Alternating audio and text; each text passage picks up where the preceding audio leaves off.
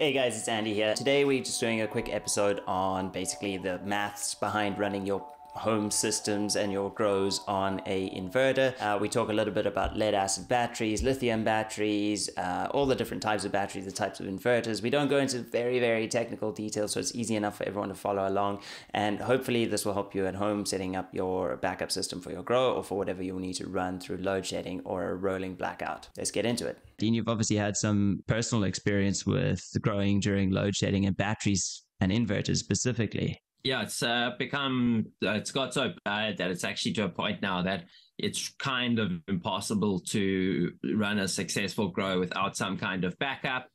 Small backups work, but a lot of guys are now having to really look at upscaling their investment into sort of battery and inverter side of things. So yeah, it's a super important talking point, especially for us South African growers, because it's not going away anytime soon. And it really does add to the barrier to entry of getting into indoor growing. You have to have a backup. You have to know what you're doing. You're having aging, batteries don't last forever. So that's another point as well. So yeah, it's once again a super important topic with relation to being a South African grower. Yeah, it's unfortunate, and but something we all have to deal with. So today, I just want to put some context in this. Obviously, I've got a little presentation I'm going to show you guys in a second. But with regards to this, it's not an exact science at this level. You would have to reach out to either us, and we can put you in contact with someone who can set you up with a proper system if you are at home, or you can try figure out the math for yourself. So generally, I've geared these calculations for a maybe 4 or 5 plant grow with like a power consumption of like 500 watts at its peak, and that kind of means you can get a commercially, like a retail available inverter and a retail available light and or battery charger and things like that, as opposed to where you can get these like commercial size systems where it becomes like a whole different ballpark. And then also, to add some more context to that, there's different things that go into it, like for instance batteries that you choose. I mean, this is like a massive topic that is pretty detailed, but in general, you get things like lead acid, those like big batteries that you like kind of look like the size and shape that you would see in your car. Those are going to be so heavy and they don't last as long, but however, they're cheap. Whereas you also get now lithium batteries that are used as like inverters, that are used for inverter systems. It's the same type you guys get in your cell phones, and they are way more expensive but last longer, and you get more cycles out of them. And a cycle is just like charge to flat to charge. Because Dean, what are you running at the moment? You've got gel batteries, I think. No, I'm running lead acids. My infrastructure is aging a bit. Yeah. So I've got a system running I have a 24 volt inverter, 1440 watt inverter, 24 volts. I'm running 2 hour lead acids. And then for the energy wise grow, which I'm also busy with at the moment, I have another inverter, which is a 720 watt, and that's a 12 volt, and I'm running a single battery on that.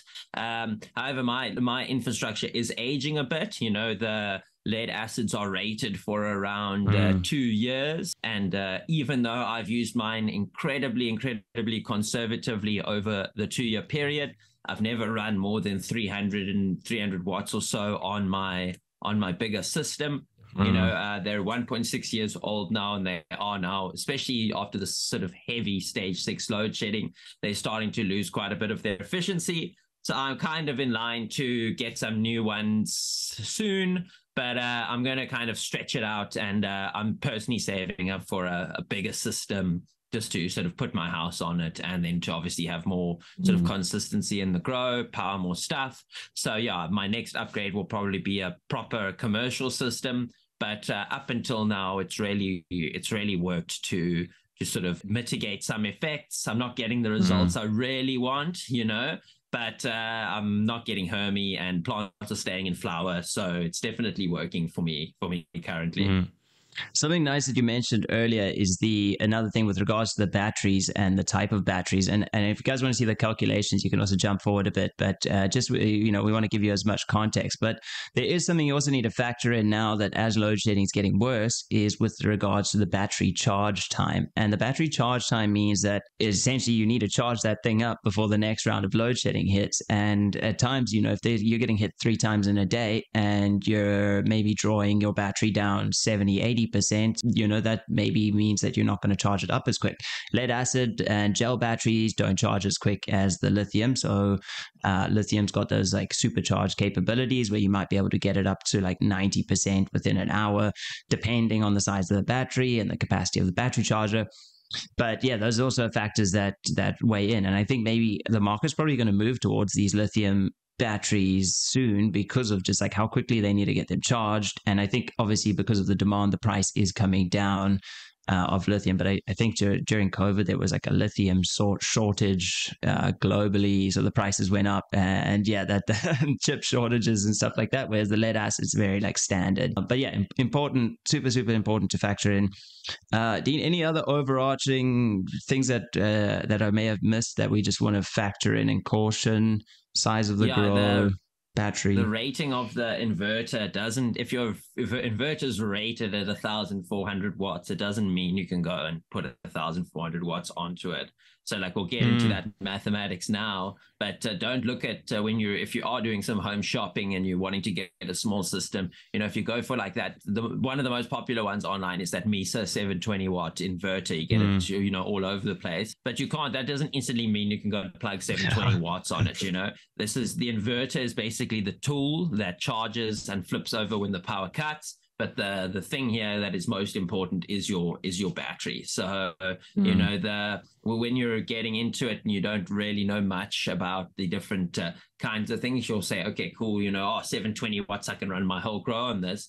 But you'd need to account for how much battery backup that you have on it to see how much you can draw, and that's where the math obviously does come in. And a lot of the time, what guys do is they don't actually aim to power their whole grow on a smaller system. The more commercial systems that are going to cost you 50K plus, guys are aiming to power their whole grow. But that's obviously a massive barrier to entry. On these smaller systems, you're probably going to be aiming to power some light and some environmentals. So like maybe your extractor fan as well as a backup light, rather than powering, your normal 700 watt light or whatever you're running in your tent. So it's more of like a building up a backup system over running your system on a backup. Yeah, no, 100%. I think as well, one last thing that before we jump into the math, also the diehards, it will be there for the math, and I don't want to scare everyone off with it. Is just with the battery inverter system, there's a battery. There's 3 parts to it: battery, the inverter, and then the battery charger. And what's nice when Dean mentioned those Mesa inverters, like this was like a sort of a revelation to me, is like they come with a switch with them. So that means as soon as the battery is as soon as the power's cut, that battery's going to switch. The inverter is going to switch automatically from wall power to battery power. And like that even happens, we could have load shedding now, and it's just everything carries on. I think you get speed of the switch point something milliseconds, and a good switch will be able to do it in fewer milliseconds. Like a hospital's got to be really quick, goes off, and then the batteries kick in within a few milliseconds, so that the lights don't even maybe see a flicker. So yeah, that's I think the general concept of getting into the battery load shedding backup solution. Unfortunately, I wish it was easier, but it's it's quite a bit complicated. Okay, so having a look at some of this math here, you guys will have access to this. You can make a copy, and then once you have a copy, you can play around with it. But yeah, the idea is not really I'm not going to do hundreds of different calculations. I just want to draw attention to inverter size, which is basically we've got a 720 watt inverter. That doesn't mean you can use 720 watts. You always want to try aim for, like, I wouldn't even try push it to 75% of this. I'd say 500 would be the max, because the watt on items isn't always just like a flat line. Like a kettle is going to go like this, and then it's going to spike, and then it'll go down, and then it'll spike again. So things change. And that means, yeah, your watts isn't always going to be stationary, and you don't want to be pushing the inverters over because then you can blow fuses and things like that. Battery voltage, just check that out in whatever battery you are buying. And over here, I had a little calculation ready, but I'm just going to leave that for now. I was working off the ask. So there's two parts to this. There is amp hour and time. So amp hour is how you measure your battery capacity. Pretty much every battery you'll see is going to have a amp hour rating on it. And that's kind of, there's other ways to measure its capacity, but I think amp hour is becoming the standard. And if you want to work out how much amp hours you need to know your watts. You obviously need to get some sort of a power meter. They're available everywhere these days. You just plug it into your wall and you plug in your appliance. You can see how much your draw is coming into that. So let's say in this example, we've got 150 watt draw. That's not a lot. It's probably enough for maybe a light and a fan, a small light and a fan. And yeah, not a terrible amount. I think, Dean, what do you rate a light, fan, like the basic essentials? Like this, most of these systems is going to be for like a 1x1 or a 1.2 meter grow tent, you know, so there you're running a probably 100 to 150 watt in 100 to 150 mil inline fan. So there you're looking at for your extraction system, you're looking at about 80 watts or so.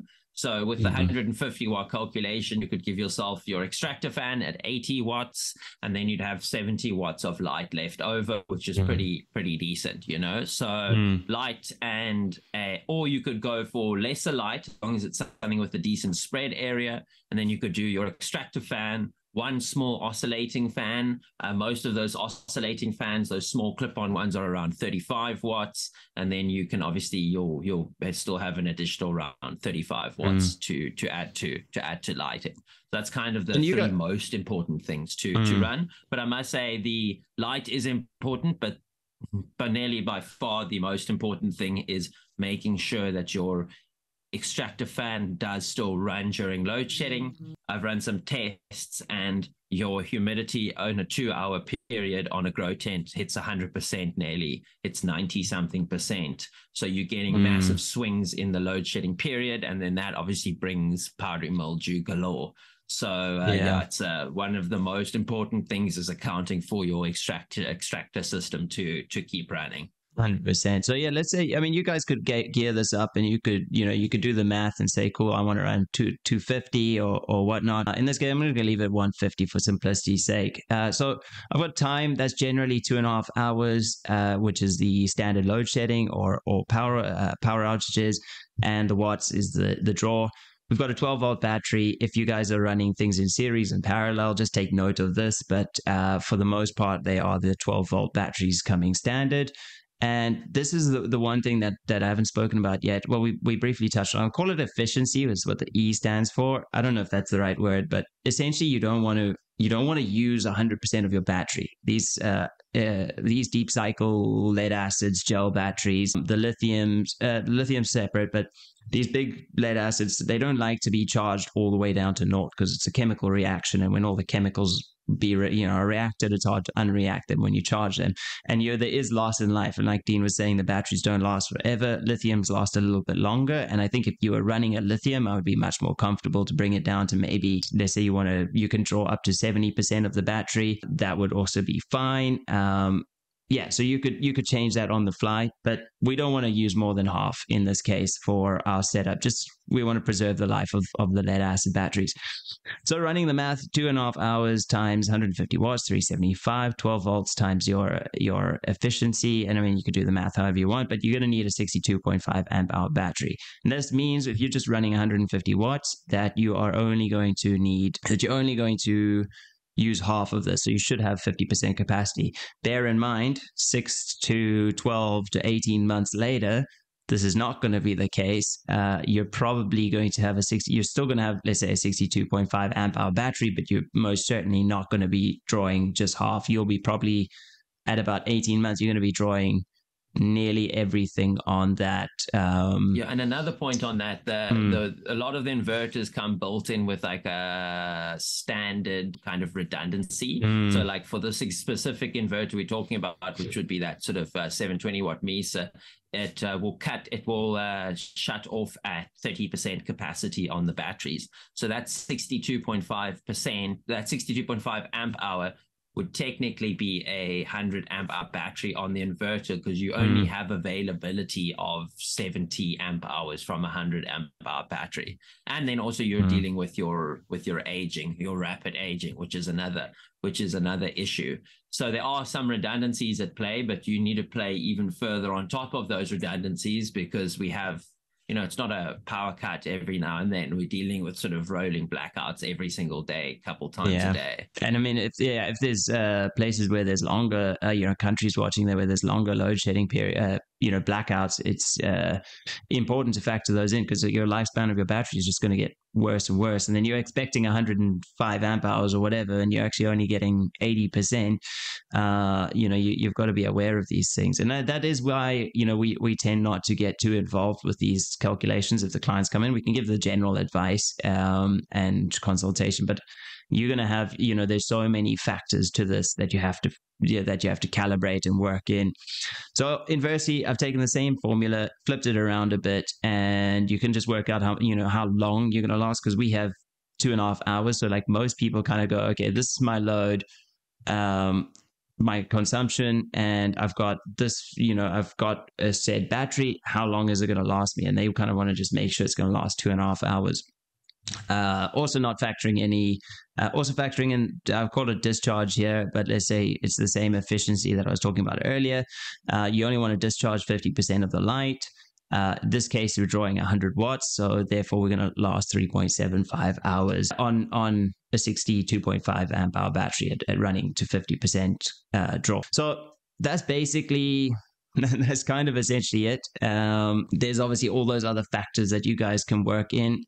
Feel free to grab your sheet and play around with it. Yes, yeah. I also think most lithium ions are standard 24 volt batteries. I don't think you get them in 12 volts. That's another thing to consider if you are going for a lithium ion, which is definitely the advised. The cost is far more, but you're looking at a 5-year. I think it's a 5-year lifespan versus like a 2-year lifespan, which then it does and quicker charges, lighter battery. It's definitely the way to go. But if you're in a pickle right now and you have little to draw, then the lead acid or the gel does make sense. But they are super, super, super heavy. Like I picked up a gel battery for the first time the other day, and it's like even heavier than the lead acid. It's like nearly put my back out picking it out. So there's so many factors at play. But I think this kind of knowledge, like lighting knowledge for a grower, backup knowledge for a grower is imperative in South Africa. You have to have some understanding of how to back up your system. Because, I mean, if we're chatting to people these days and people are asking us questions, how do I get in, what I need and stuff like that, we're basically telling people not even to waste their time unless they have priced in a backup system, because you can't. It's basically impossible to do it without a backup system these days, unfortunately. Especially if we're going to be sitting in stage 4, 5, 6 blackouts in South Africa, and like on stage 6 blackout, you're getting sort of nearly 12 hours of darkness a day, 8 to 12 hours, which is it's ridiculous. No, it's 100%, and it's something you guys have to factor in. It's something that we all have to consider. And like you said, it's the science here today is like, with lighting, for instance, there's so many things that go beyond the obvious. We don't just look at lights with just the watts and the things like that. You got to look at the efficiency, the power readings, the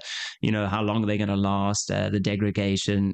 So the same things applies to your backup systems and your nutrients and your feeding and your IPM schedules. You can get quite technical on it. So this is just a simplified version. Hopefully it'll help some of you guys out there. And I think that is about it for us today. Thanks always for watching and for supporting the show. And we'll look forward to seeing you guys in another episode. Peace, guys. Peace, guys.